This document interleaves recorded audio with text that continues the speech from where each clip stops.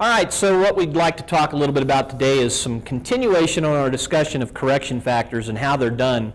We had a discussion earlier about the formulas that are used that are given to us by the SAE. We talked about two different formulas.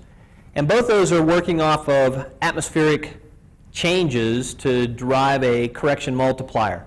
What we'd like to talk about today is how we monitor those weather changes in our dynamometer equipment.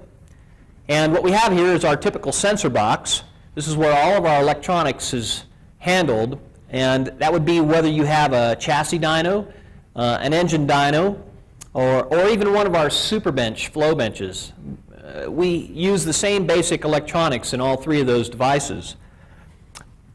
On this box, inside, we have electronics. We have a circuit board here. And on this circuit board, we have a pressure transducer.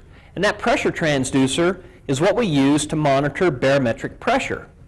So as the weather changes, the barometric pressure changes, and we're going to be able to monitor those pressure changes with that piece of equipment on that board.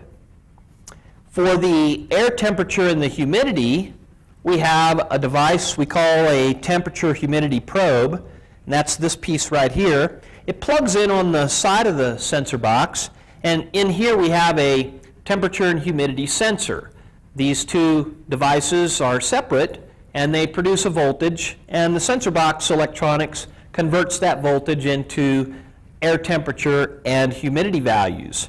And then, as we saw in the formulas that we were looking at, we're going to take that humidity value and turn it into a water vapor pressure number, which is going to be used in the SAE J1349 or J607 correction formulas.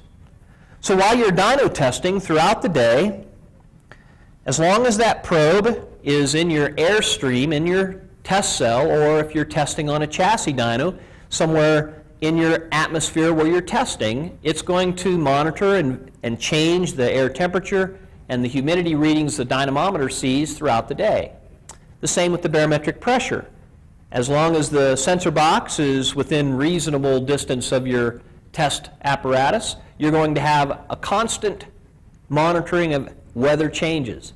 So once those devices are actually calibrated, which we do at the factory, you don't have anything else to do. Now, sometimes our customers like to be able to check that. What I normally recommend is that you have at your facility some weather station type apparatus. You could have a simple thermometer, perhaps a digital gauge you can buy at any hardware store that shows you the humidity or the barometric pressure.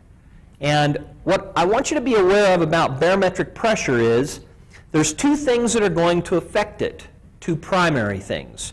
One is weather changes, the other is the altitude that you're at. And the altitude is the one thing that many people get mistaken upon. When you listen to the weatherman or you read a barometric pressure off of a simple device you might buy at a hardware store, it's going to most likely give you relative barometer. What that means is they've given you the barometer reading in pressure units, probably in inches of mercury in most of the North American test facilities, maybe kilopascals or bar in other places around the world that use metric units. But nevertheless, you're going to be given a relative barometer. And what I mean by that is, here where we are at, we're at 6,000 feet altitude, Colorado Springs. At 6,000 feet altitude, if you think of the atmosphere as like water, it has weight, it has density to it, and the further you get to the top of the atmosphere, the closer you get to the surface of the atmosphere, that would be somewhere out there in outer space, the less volume's above you, the less mass, the less pressure. And what I'm trying to explain here is that altitude affects the pressure reading. But the weatherman and many weather station apparatus give you a barometer reading that is corrected back to sea level conditions. That means that if you're standing here in Colorado Springs right now at 6,000 foot altitude, the weatherman might say it's 30.05 or 29.94 inches of mercury pressure. That's not the real pressure. That's called relative barometer. And we would not want that value in our dynamometer. Our dynamometer needs to know the absolute pressure, the station pressure. And for that, you have to factor in the atmospheric pressure due to altitude. Where we're at 6,000 feet, the actual pressure here is around 24 inches of mercury, even though the weatherman tells us it's 30. A good rule of thumb is for every 1,000 foot of altitude, you're going to lose 1 inch of pressure in mercury units. Okay?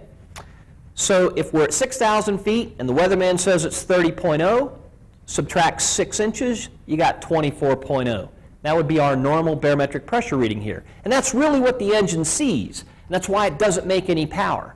And by putting 24 into our correction formula in the electronics, we're going to see a big multiplier applied to our measured power. We talked about that in the earlier session. So if you are putting in barometer, always think of this. Am I at sea level? If I'm not at sea level, then what the weatherman tells me isn't what I need for my dynamometer. People ask, well, can I buy a reference device that will show me that? Yes, we used to recommend people buy mercury column barometers, and we have one here at SuperFlow. But the environmentalists don't particularly care for us having mercury in large columns anymore, so it's very difficult to find one of those to buy. But you can buy other instruments. Many racers simply go to companies like Race-Air, and they buy a little weather station, a little portable weather station. They take it to the racetracks with them. They use it for jetting the vehicle at the racetrack. You can use that little weather station for your dynamometer application as well. There's no reason why you can't use that as your reference, because it will give you the correct barometer reading that you need for your dynamometer system to work properly. So, to recap, sensor box, electronics, we have a weather station built in here. Barometric pressure on the board inside, an atmospheric temperature and humidity probe to keep monitoring of that on the outside. And then barometric pressure, which is the one thing that most people get confused by. You got to remember, always think about where you're at altitude-wise, because that's going to affect the actual pressure you want to put into your system.